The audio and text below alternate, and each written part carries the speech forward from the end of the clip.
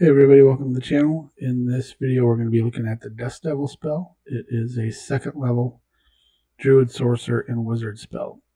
Choose an unoccupied 5-foot cube of air that you can see within range. An elemental force that resembles a Dust Devil appears in the cube and lasts for the spell's duration.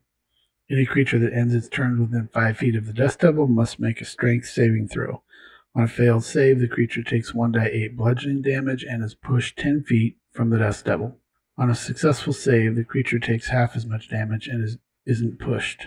As a bonus action, you can move the Dust Devil up to 30 feet in any direction. If the Dust Devil moves over sand, dust, loose dirt, or light gravel, it sucks up the material and forms a 10-foot radius cloud of debris around itself that lasts until the start of your next turn. The cloud heavily obscures its area. And then at higher levels, you get one more die 8 for damage. So let's look at this. Is quite a wordy spell. I've got all the pieces put together for us. So we're using the default template. Creates a table with a title row. That's where name equals. And then each row is surrounded by double braces.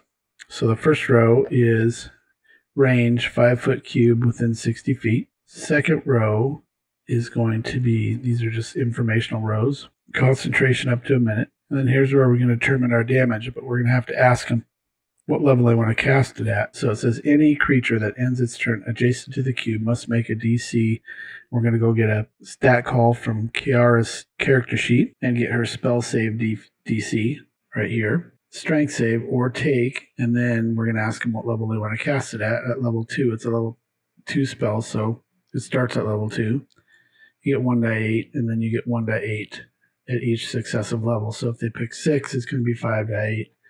8's going to be 7d8. So they take that damage going to be inserted in that. Bludgeoning damage and be pushed 10 feet away from the Dust Devil. On a save, they take half damage and are not pushed. So let's run this one first before we put them both in there. And we'll just run at level 2.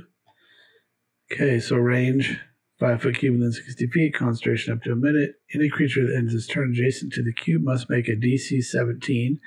And I do know that Kiara's, we're using Kiara, that's our wizard. Her spell save DC is 17. Must make a DC 17 strength save or take 3, because it rolled a 1d8. You can see that if you hover over it.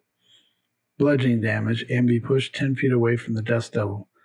On a save, they take half damage and are not pushed. So that is correct.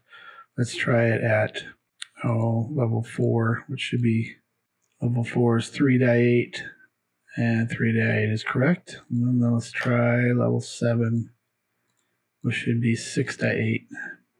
6d8. So that is working correctly. And then we just have 2 more informational rows after that. As a bonus action, you can move the Dust Devil up to 30 feet, and then this one covers the part that says if it moves over sand, dust, loose dirt, it creates a heavily obscured area with a 10-foot radius.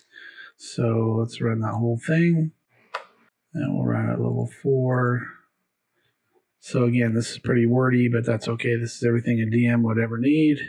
This is the range, concentration spell, the information about the save, what kind of save it is, what the DC is, how much damage, what type of damage, and then as a bonus action you can move it, and it talks about the dirt and dust. So that is the Dust Devil spell and macro.